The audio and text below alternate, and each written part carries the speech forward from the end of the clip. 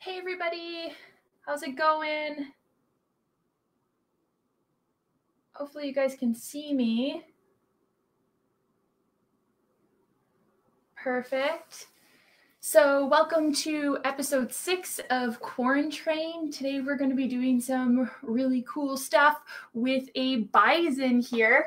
So this is actually the finished picture that you guys are going to be making. And I was thinking about it last night. I've probably done this with about 500 kids and adults in Hinton and area. So I'm really excited to teach you guys how to do this too. It's really easy and it turns out really pretty too. And you can do the option of not putting the bison on for your frame, but I think it just adds a really cool finish to it. So if you are an adult and you are watching this, you can join in too. All you'll need is some pieces of paper, or you can print off our printables on our website, preferably on cardstock. And before we get started, I need to introduce myself again. My name is Maddy, and I'm the manager at the Northern Rockies Museum. And you guys have been learning all about space this week with the fabulous Tara.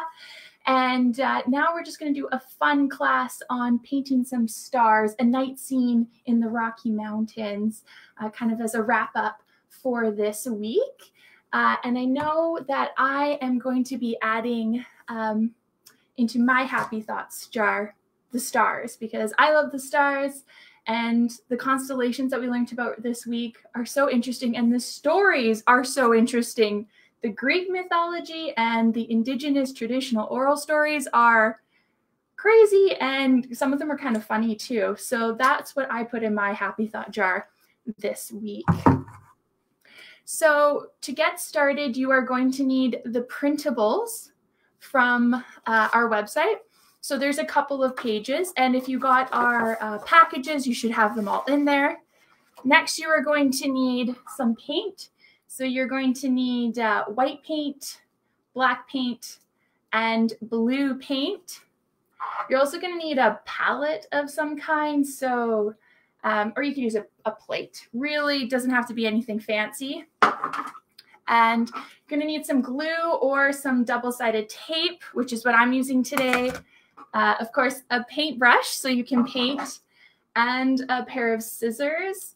And you don't actually need this. I'm just adding it. A cup of water. We actually don't need to wash our brushes in between colors during this painting, which is what makes it, again, really easy and less messy. I'm just adding it here if you so choose to have that.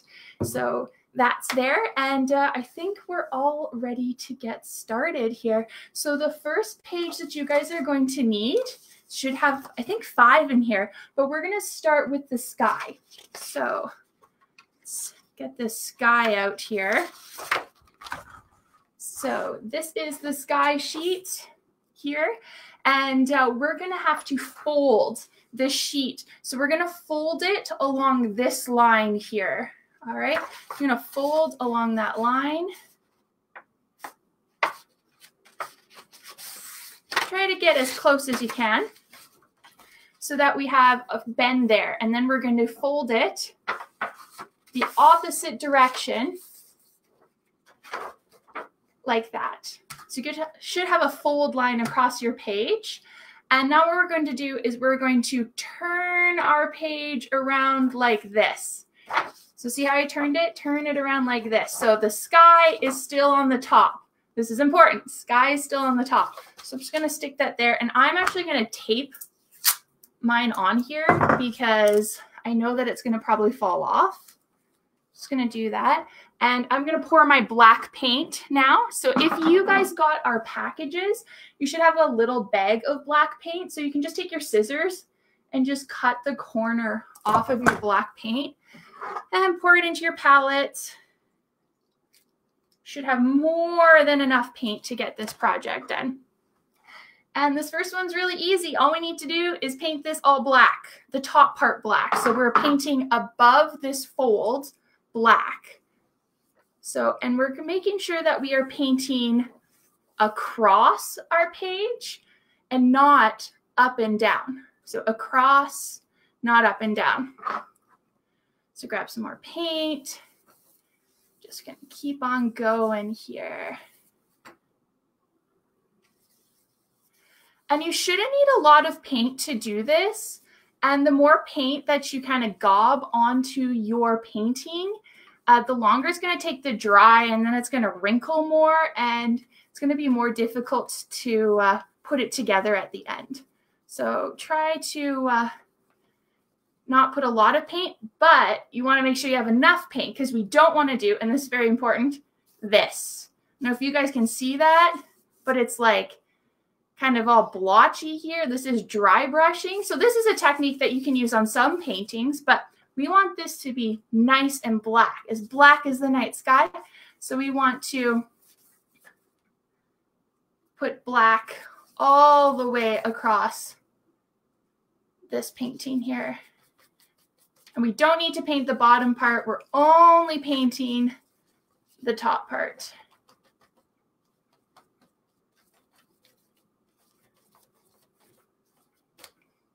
Great. So just like that, we've got our first piece done, and it's already almost dry, mine. It doesn't take very long for these to dry. So I want you guys to try to find a place in your house where you can place this that isn't going to get messy and that it can dry. So somewhere on the floor near you or on a table, you can put a garbage bag down so you can set this on top. So I'm just going to put mine on the ground here, and I'm going to go to my next one here. So the next page we're going to have is our mountains far here. So this is the next one we're going to do, mountains far. So we're going to fold along the dotted line. Fold along the dotted line again, like this. And then we're going to fold the opposite direction. So we have a fold line again, right there.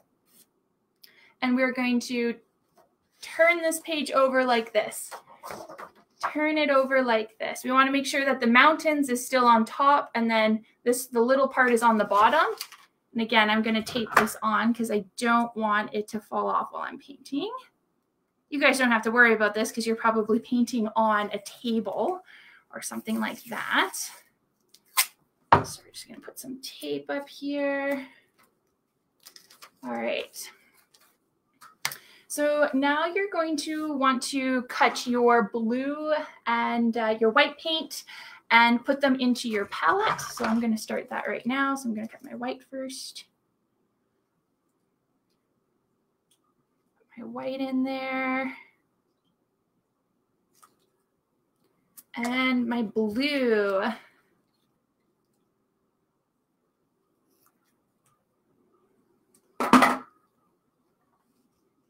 And make sure that you guys, put on a paint shirt. I'm actually really bad. I don't have a paint shirt. I usually have my paint apron, but I could not find it this morning. But you should be wearing something to protect your clothes, or wear old clothes.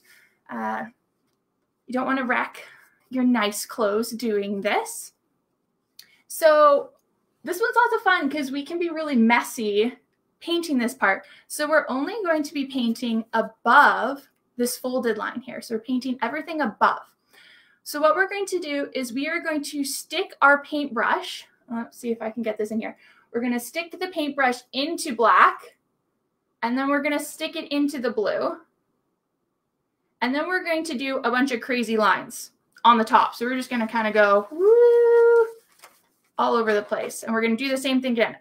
This time I'm going to do blue and then a bit of black.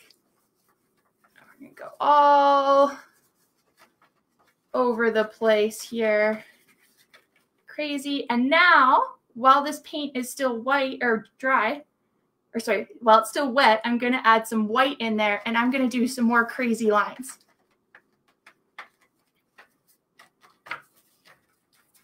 And I'm going to keep doing this all the way across my page. So I'm doing some black and blue again. Bit of white in there.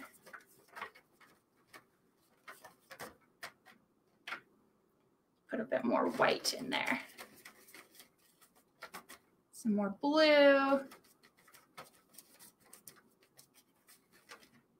and a little bit more black.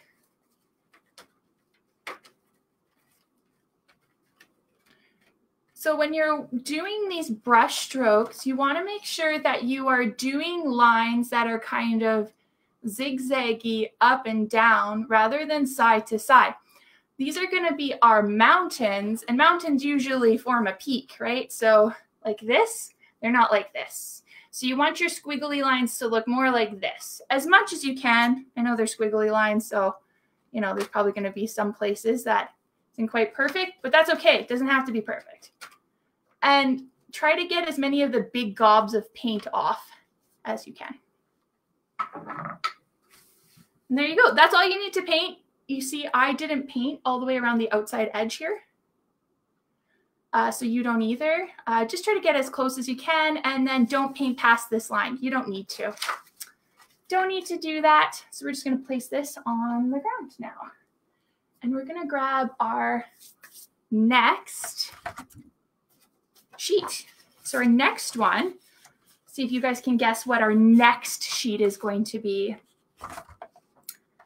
It's Mountains Near. Mountains Near is our next one. So we are, I'm sure you guys have probably figured out what we're going to do. We're going to fold along this line again. Fold right here. Fold on that line.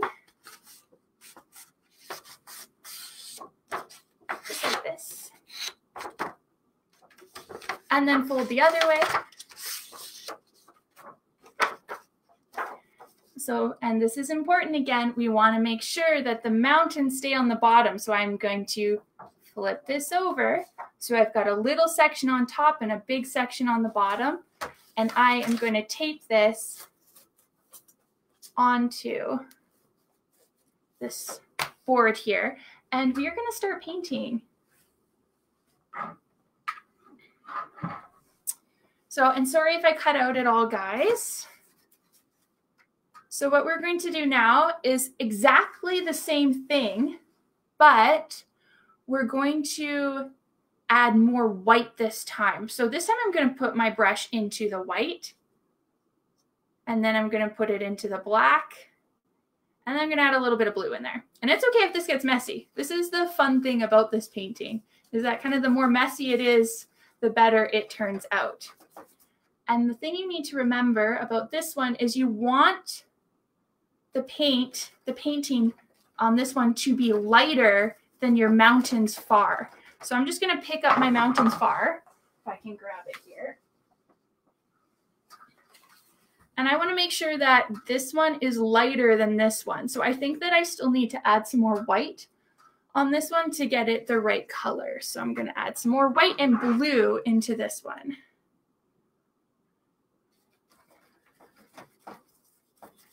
Again, I'm just doing some crazy scribble lines. You can go crazy with your scribble lines. A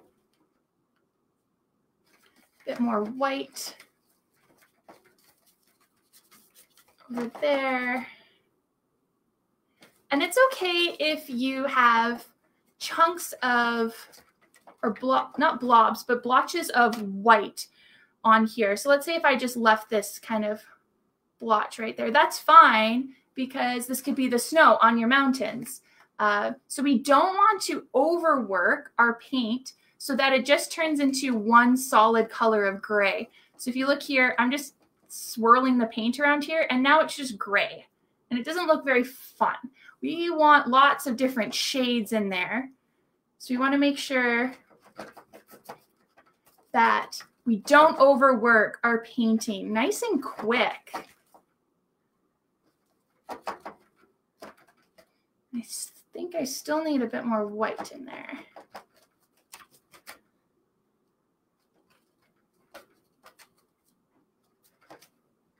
Okay, I think that's pretty good.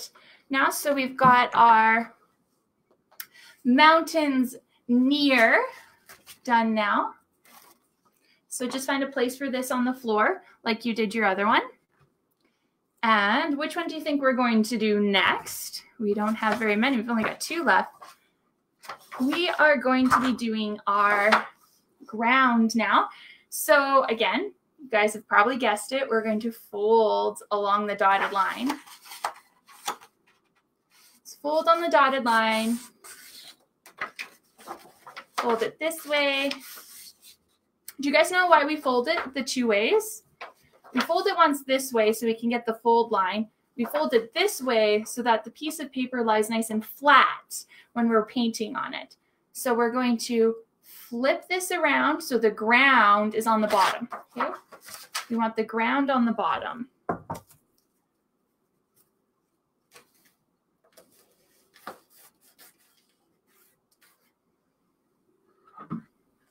Now, you guys can wash your brushes off now, but you don't need to.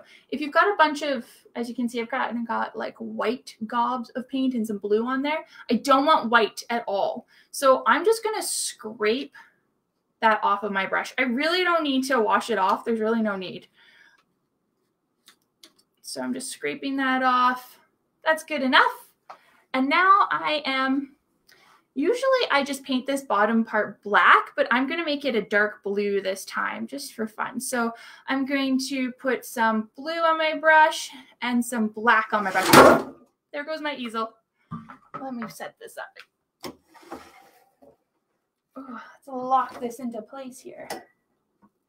There we go. All right. So we're going to take our black and our blue, and we're just going to paint the bottom part of this here. And we're going across the page this time, across the page. So black and blue, so we've got a nice dark blue. Mine's a very dark blue.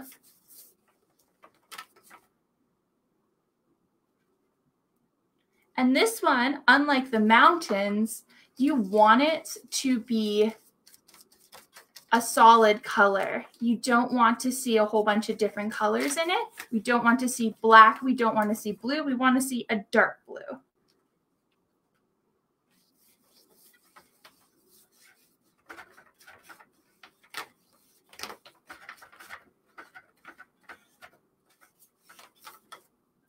Just about done here. And you don't need to paint this whole page. You only need to paint up to the folds.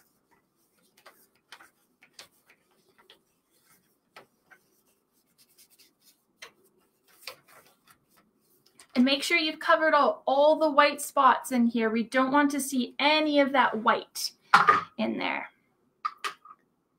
All right, so we've got our ground done.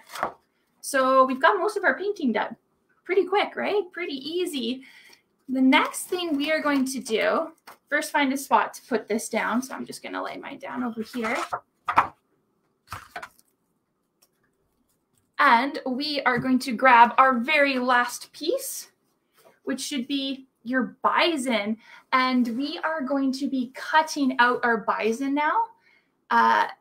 And I want you guys to make sure that your hands are clean. So I still have some paint on my hands, and I'm just going to make sure that it's dry. Yeah, so it's not coming off of my fingers, so that's good. If you guys still have wet paint on your fingers, go wash them off because we don't want to get any paint on our bison. This is our frame. We want it to be nice and white and beautiful. So we need to grab our scissors here.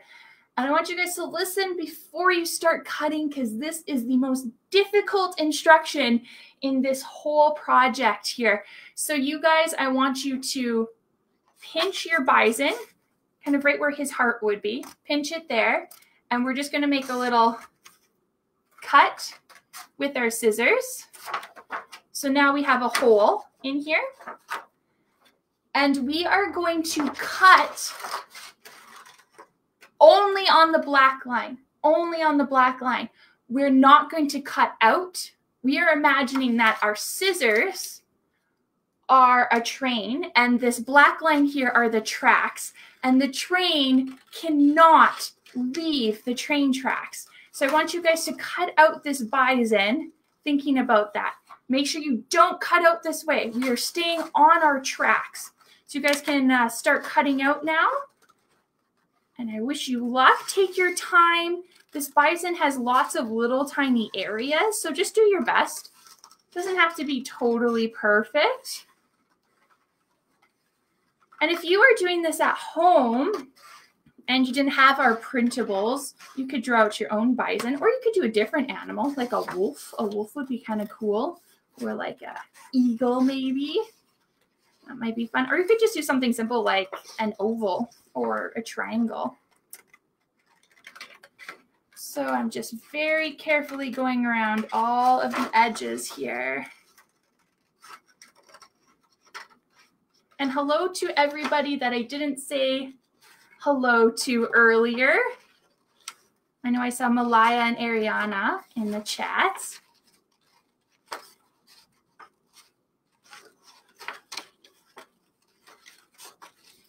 Great. And if you guys see here, I already got paint on my bison, which isn't very good considering I'm teaching the class and told you guys not to get paint on your bison. Luckily, it's white.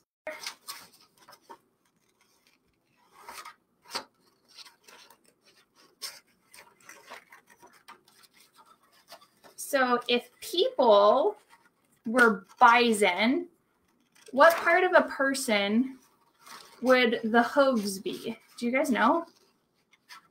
They've got 2 hooves on a bison on their feet. It would be your fingers like this. If I can do it like that, your fingers there. So they're actually walking on their fingertips when they're walking on their hooves, which is kind of cool. And we have a bison bone at the museum, and I wish I had grabbed it, but you guys, once social isolation is over, you can come to the museum and check it out, but it is over 4,000 years old, this bone, from a bison that once walked around Hinton. So this part here, it's kind of tricky to cut out. So you don't have to do all of the little bumps. I'm just going to kind of do the best I can. And if you guys remember the trick I taught you last week, I'm moving the paper and not my scissors. Whoops. Makes it a little easier to cut. And voila, I have a bison. He wants to stay there. So this is what it should look like when you're all done cutting. So I know some people have kept these bisons and done another project with it. So you guys can do that too. Buster the Bison, yes, would be a good name. So here's our frame. So we have almost all of the parts we need. So I want you guys to set your bison in a place that isn't going to have paint on it. So away from your painted pieces. Find a home for this. We don't want to get paint on this. So I'm going to stick mine over there, and I'm going to grab my sky. Where did my sky go? It's down here. So here is my sky. Perfect. And I am going to just stick this right up here. I'm going to put some tape on that so it doesn't go anywhere. With this masking tape, it is not very good. All right, let's just stick that sucker up there. Just like that. And now we are going to grab our, what was the next one we painted? Do you guys remember? It was our mountains far. So we're going to turn our page over so that we can see where it says mountains far on here. And we're going to take our scissors and we are going to cut out along the solid line, not on the dotted line, the solid line. So we're going to cut out our mountains far. And if it's still wet, don't cut it yet. I find that it can rip really easy when the paper is still wet. But if you didn't put a lot of paint on it, it should be dry. Awesome. So here's our first 2 layers up on our painting. And now that we can see where the sky is, I am going to add a couple of stars into my lovely night sky. And you guys know a lot about constellations now. So you could put a constellation that you learned about, like Pinoca, Cassiopeia, You can learn about or put Ursa Minor up here, Ursa Major, any of those lovely constellations that you learned about. And I am actually going to be taking the back of my paintbrush. I can grab it here. So the back of my paintbrush, and I am going to be dipping it into my white paint here. So if you don't have a really tiny brush, this is a great way to do this. So I'm just going to dip it in there, and I am going to add very, very, very tiny little dots to do some constellations in the night sky here. I don't want to do big gobs of paint. I want just little tiny ones. So I just did Cassiopeia, and now I'm just going to do some random constellations here.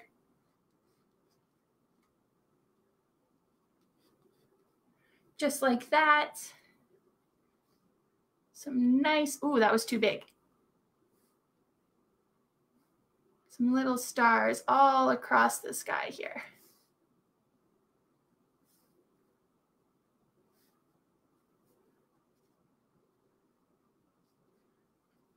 And you can add as many or as few stars as you want. You could also do glue and then put glitter on here. Whew, that would be pretty cool.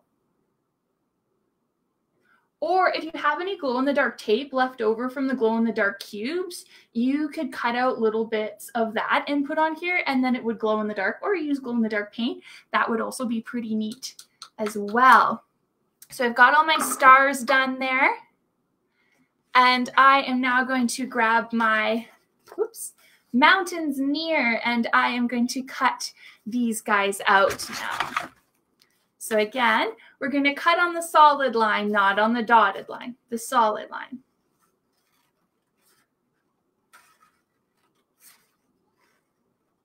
And if I'm going too fast, you guys can always come back after and rewatch this video.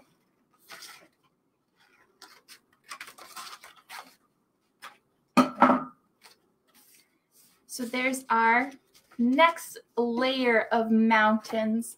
I'm really liking it. You can see that this one in the back, the mountains far, is darker than this one in the front. So we can see distance in between these two mountains.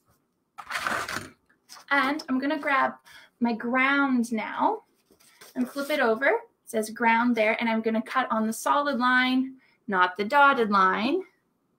And make sure you don't cut these little triangles out. And does anybody know what these little triangles are on this piece of paper? Any guesses?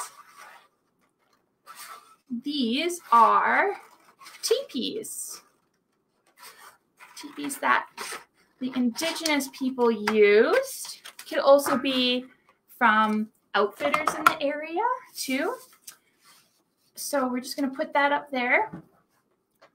Looking pretty good. So we've got our teepees on here, but I want the doors of my teepees open, the flaps of the teepees open. So I want some light coming out of them. So again, I'm going to go back to my palette, and I'm going to add a bit of white onto the end of my brush. And I'm going to put in a little kind of triangle shaped dot in each of these little teepees here to show that they are open.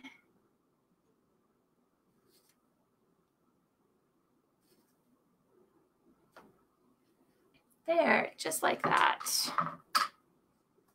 So we're actually all done our painting now. We just need to assemble this picture. So I'm going to take these two pieces, the ground and the mountains near, and just put them aside.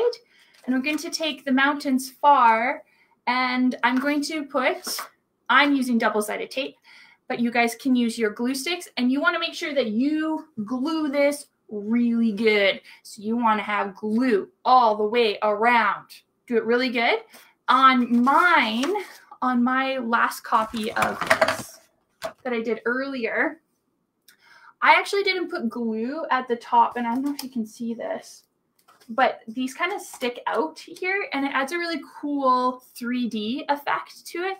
So you can do this as well. So don't glue all the way up to the top, and then you can get that kind of curled effect on there. So I am going to start gluing / double-sided taping my sheet onto the back or the sky here, so we can start finishing our wonderful painting that we have just created. So one more sheet here. I'm sorry you can't see what I'm doing right now. But yeah, I just got my tape on and I'm just gonna stick this right on here. And I'm gonna take this off because this is something else you guys need to remember too. Make sure that you do. I'm gonna make sure that I line up the corner of my mountain spire with the corner of my sky, and the bottom all lines up. That way, it's the right size. And when we put our frame on, everything fits just nice. Great, so I've got that stuck together. Do you guys remember what the next one was? It was mountains near. So we're gonna do the same thing. We're gonna add some glue or double-sided tape onto the back of this picture as well. So make sure you put lots of glue on here. You want it to stick. Put lots of pressure on the picture too when you are sticking it together, and hold it for a bit. This paper, it likes to curl when it has been painted on, so it's fighting against that glue, but you can win as long as you hold it down there. So again, I'm going to take my picture here and I am going to add this onto the bottom here. On there, lining up all the edges. So we've got our next layer. Now we've got our teepees here. Now make sure that your little windows or doors are dry before you start gluing, because you don't want glue every which way, or double-sided tape like I'm doing.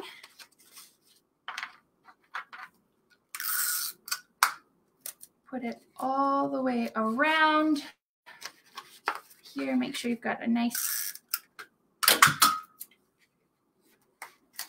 I'm going to stick that on there. Again, lining up the edges. Great. So we've got our layers all done, and our very last piece is our bison. So you can't just leave the painting like this. It is quite pretty just by itself, and I kind of like it that the edges are kind of left kind of rough. It is cool that way too. But I'm putting the frame on because I love the frame. So I'm going to flip this around so that I can't see the black outlines. We want to give the illusion that we are perfect at this. So we are going to flip it around and we are just going to attach this on here. Just attach it on, and I am going to just use this tape right now.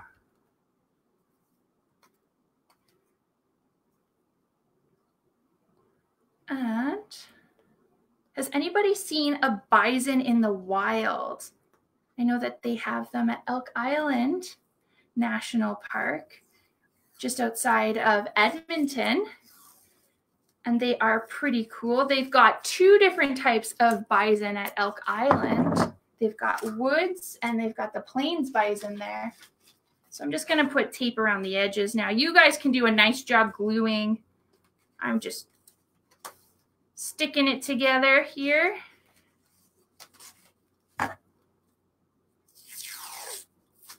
And last part. Tape this side and make sure your edges are all nicely lined up. Great. There is your finished painting. It's all done. And I'm sure that your guys' looks way better than mine because you won't have tape around the outside edges. It'll be nice and glued together. And you could put in your own little artist signature down in the corner here because you guys have created a beautiful painting here. Now, for everybody who joined in Tara's mystery suitcase earlier this week, she is going to be revealing the answers to what those mysterious items were on Tuesday. And she's going to be teaching how to make superhero capes and masks that session. So it's going to be a really fun one. And on Wednesday, we are going to learn how to become a superhero. We're going to be building a little game with shooters and a 3D building and coming up with our own kind of superhero comic book picture. And then we're going to make puppet superheroes, which are very neat. So we look forward to having you guys then. Please spread the word about Quarantrain. If you are watching for free, please consider making a small donation on our website. And thank you everybody else who have supported the museum. We really, really appreciate it. And hope you guys have a great rest of your week.